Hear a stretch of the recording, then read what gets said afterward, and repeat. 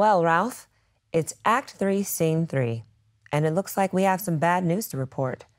Though I guess we knew it was coming. This is about Banquo, I assume. That's right.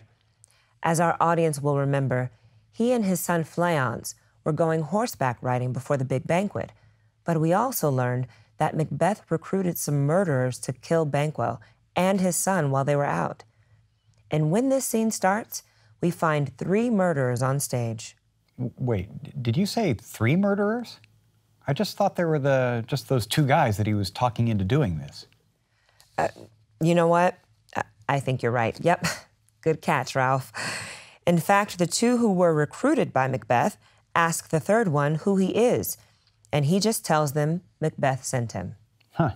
So maybe Macbeth didn't totally trust these 2. I guess not. Though it seems a little weird. Like, who is this guy? Yeah. I guess we'll never know for sure. But they get the job done, huh? Well, okay, let's see.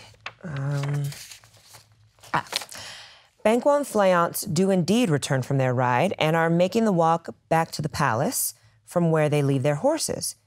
That's when the murderers attack. And Banquo's definitely outnumbered, so I guess we know what happens. Yes. They manage to kill Banquo.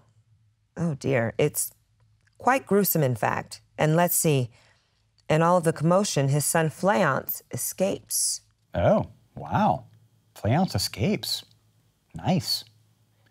But wait, that's kind of a big deal, right? I mean, Macbeth knows that he's got to kill Fleance if he wants to prove the witch is wrong. And the murderers know they've screwed up, but they decide to go tell Macbeth that at least they killed Banquo. Yikes. I'm not sure he's going to be happy with 1 out of 2. Probably not. I guess we'll soon find out. Thanks, Davina. Thank you, Ralph. Is that it? Are we cutting? Yeah, that's cut. Boy, any theory on who that 3rd murderer could be? No idea, Ralph. I guess it'll have to remain a mystery. Yeah. You know, I know some people think that it's Macbeth in disguise, but I also read somewhere that it might be Lady Macbeth. Wild, huh? Ask me again after lunch.